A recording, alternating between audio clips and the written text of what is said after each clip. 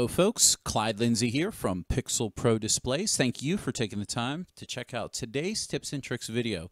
So I've been throwing a number of tips and tricks out lately, and something that I wanted to do in my sequencing today got me to thinking I'd really like to be able to draw a specific shape or a specific line pattern, and I bet there is a tool here in xLights that could help me with this. If only everybody knew more about this tool. Well, there is such a tool that can help you physically draw in xLights onto a matrix and or any whole house pattern, anything. But it takes a little bit of understanding how to get there. So first what I'm going to do is I've created, this is what this is. I just cleared everything off the screen there.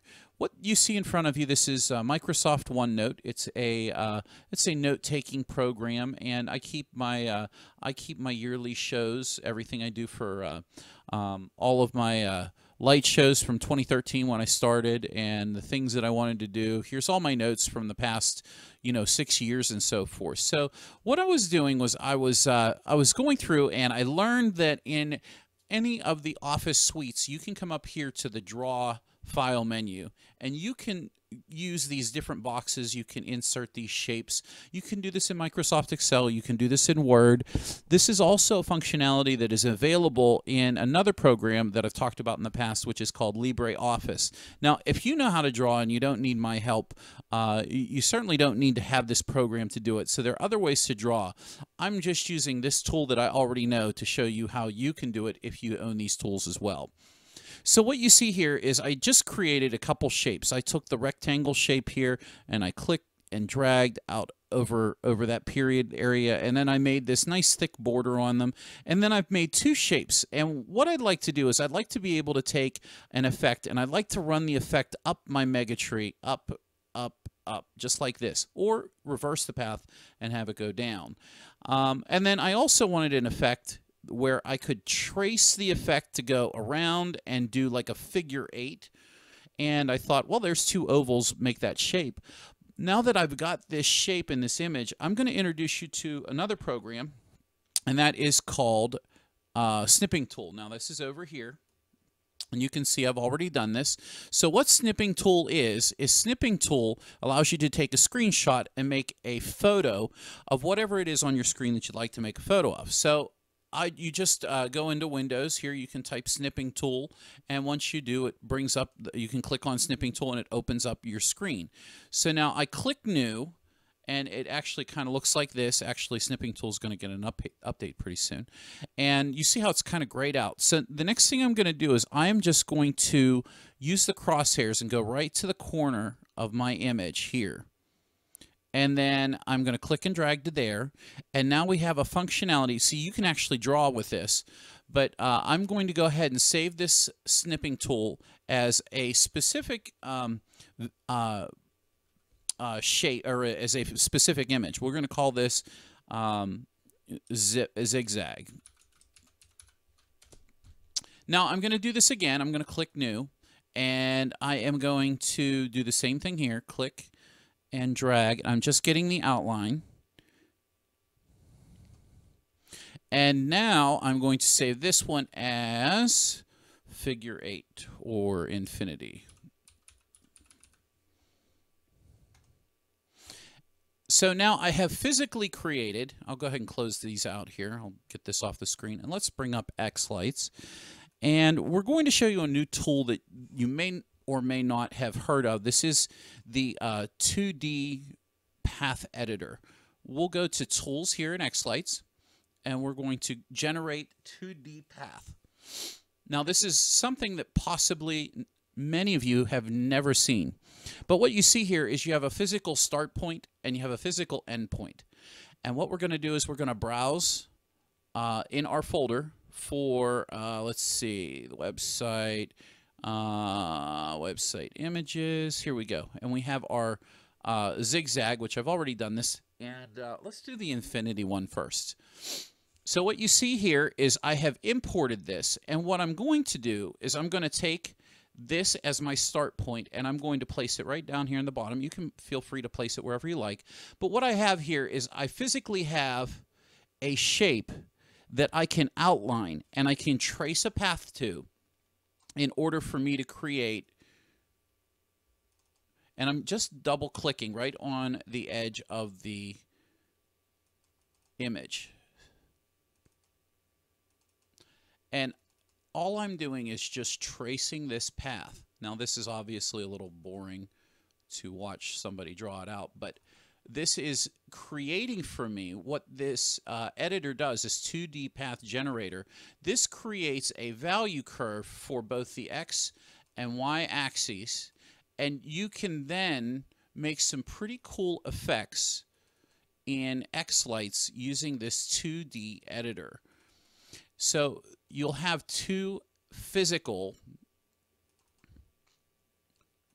different physical, and it'll be interesting whenever you see the value curves that are created. If you're used to using value curves,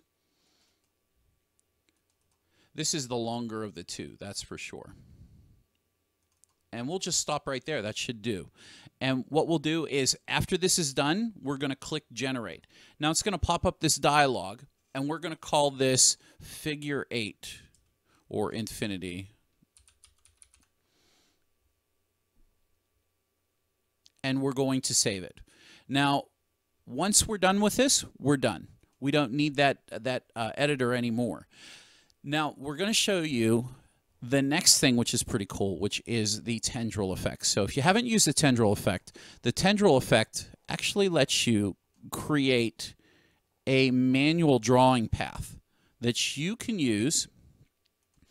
And you can see tendril kind of does its own kind of thing because it has these random movements. So what's actually going on in tendril is it has these different vertical, actually the horizontal offsets are set to 0, and the vertical offset, so we're right at 0 right here.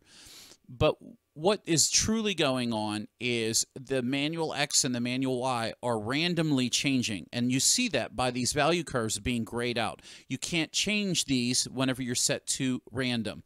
What we're going to do is we're going to set these to manual, and watch how easy it is to create this little figure 8. So if I click the value curve, that's the value curve on the manual X, and I go over here to the screen here where it says load. If I click on load, now I'm going to look for my infinity, and you'll notice I have two physical infinity files. One's an X, one's a Y. So we're working with the X side, we're working on the X. We'll go ahead and select the infinity X. And this is the path that it actually created for us. Okay, does that look like anything that might be familiar down here?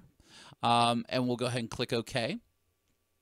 And then we'll go to the Y and we'll do the same thing. We'll click Y, we'll click load, and we will find our infinity Y value curve. And then we'll click OK. Now watch our model preview here as I click the OK button, and check out just how cool that looks to have that figure 8 kind of drawn out. Now what's neat is, and I know this is on a mega tree, and what's neat about this, we can actually make this a little thicker, and we can take some of the friction away. I believe that makes it a little bit less movie, and it holds the shape for us. And you can see now that we have this interesting infinity effect that will kind of flow right along with your song if this is kind of the look that you're going for. So the same thing is true, and I've already done trace the path out, but I'll show you the import. If we go ahead and we add the tendril effect back in here, you can see that we have the timing marks here, 1, 2, 3, 4, and that's what this other zigzag line was that we were using. So if we click the arrow over and we load, I already traced the path of the zigzag, the X.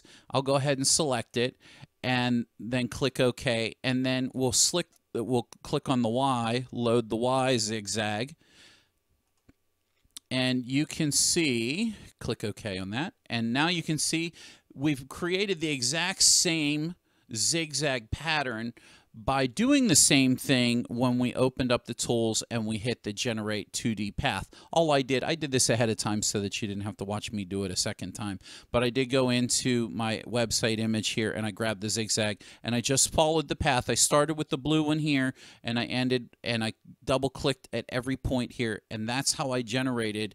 I clicked generate and then close, and yes, I'm sure. And then it generated those value curves for me. So I hope you guys really enjoyed this video. And I want to take a second to thank you very much for checking us out here on our YouTube channel. First of all, if you liked today's video, please click that like button. And also, please hit the subscribe button so that we can bring more great information to you concerning the xLights program and the RGB world. Thank you very much for joining us, folks. Visit us at ppdpixelprodisplays.com. Join the Sequence Club and get one free sequence each month included with your membership, along with a number of other benefits from our vendor affiliates, as well as some preset effects, some of which may be very interesting, like these that you see. Thank you. Down through the chimney with those and me. Sam, and every time it rains, it rains. And